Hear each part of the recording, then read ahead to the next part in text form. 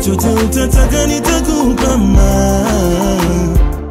guys, welcome back to our channel. To go Fanny Lungu back with another reaction video. If you're new to this channel, make sure to give this video a thumbs up, share to the friends, and of course do not forget to subscribe. So today I'm going to be reacting to powerful dua in 30 seconds.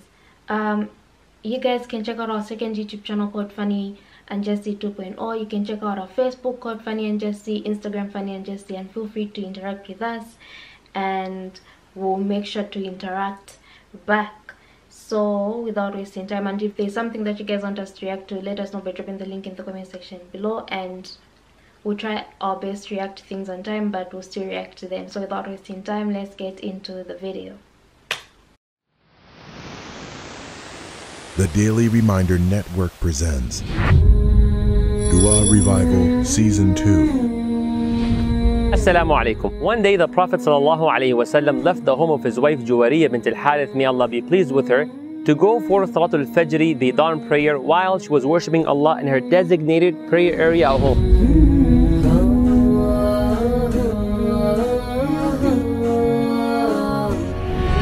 After several hours during the time of duha in the forenoon, the Prophet ﷺ returned home to find his wife Juwariya worshipping Allah in the same position she was at when he had left her earlier in the morning.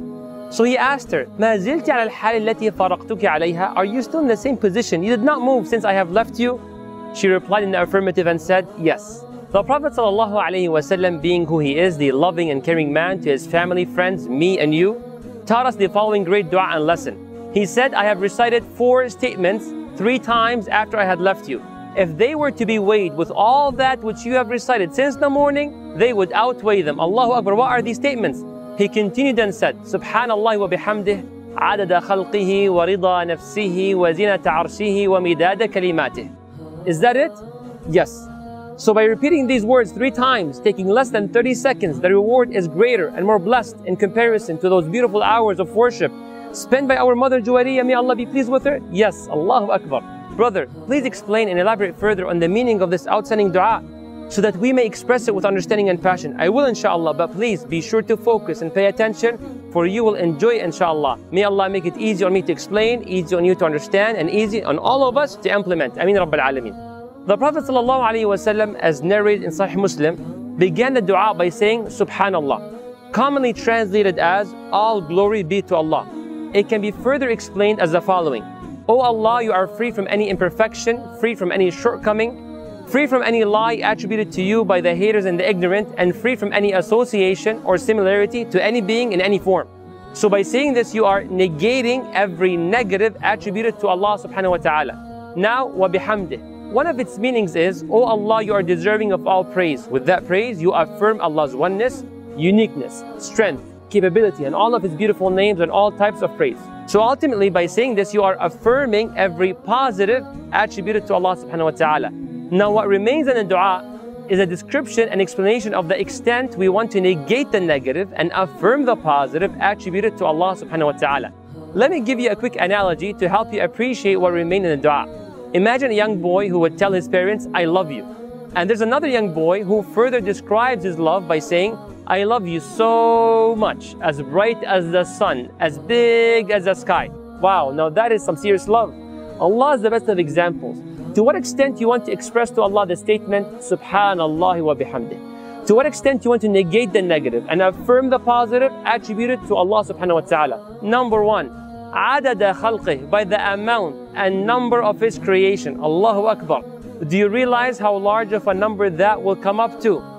That includes every human being, every jinn, every angel, every animal, every living and non-living thing, every grain of sand in the deserts and every drop of water in the oceans, every creation, that which we know about and that which we do not know about. Allahu Akbar. Subhanallah wa bihamdih adada khalqih. Is that it? No. Number 2, wa rida nafsih, until he is pleased. O Allah, I glorify you and praise you with the quality and quantity of that which pleases you. Allahu Akbar.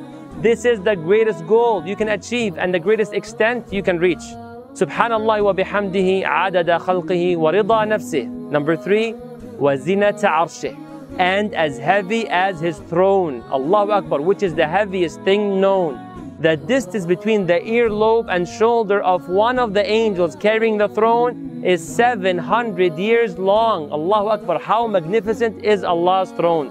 Number 4 and last, وَمِدَادَ كَلِمَاتِهِ, by the amount of ink and pens that are required to write down His words, His commands, what He has decreed, and His knowledge of everything, including the knowledge of the unseen, and the knowledge of what happens on the land and sea, and His knowledge of every leaf that falls from the tree.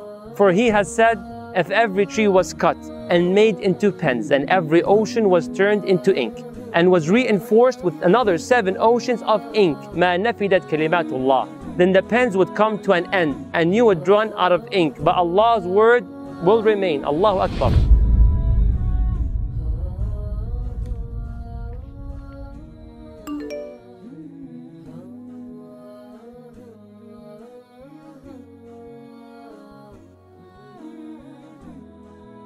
Subhanallah wa bihamdihi adada khalqihi wa ridha nafsihi wa zinata arshihi wa midada kalimatih.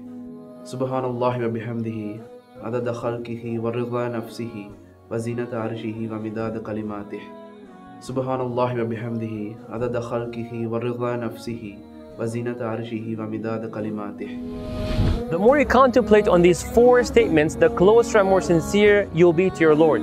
Don't forget to say it 3 times every morning. Subhanallah wa bihamdih adada khalqihi wa ridha nafsihi wa zinata arshihi wa midada kalimatih.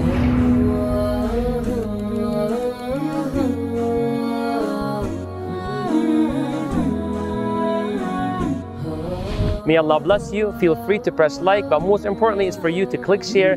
Maximize the benefit. Jazakumullahu khairan. Wassalamu alaikum wa rahmatullahi wa barakatuh.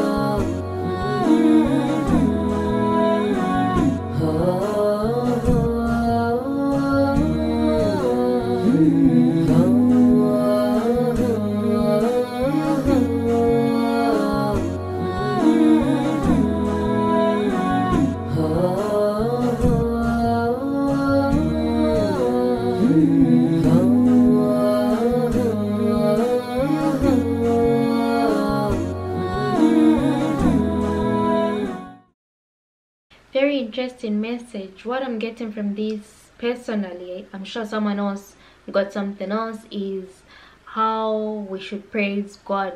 Praising God is the topmost priority, and this video just breaks it down as to how you can do it. Sometimes when we're praying, we find that, we're selfish human beings. We just want to ask, God give me this, God give me that, give me. It's always give me something.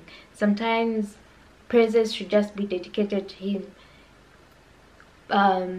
Talk about what He's created. Talk about how He's created you. Talk about how He's keeping you. Talk about all the beautiful creations in the world that talk about that exist, and talk about many things that you know are attached to God. It can be anything that you feel like you personally want to say about God. Say those things, and it's very, very rare to find people that actually praise God in such a manner, because once we start praying, we just want to ask for things, all these things. You can talk about how God is merciful, how God is giving, how God is just a great creator. It's really up to you to incorporate these 4 things in your prayer.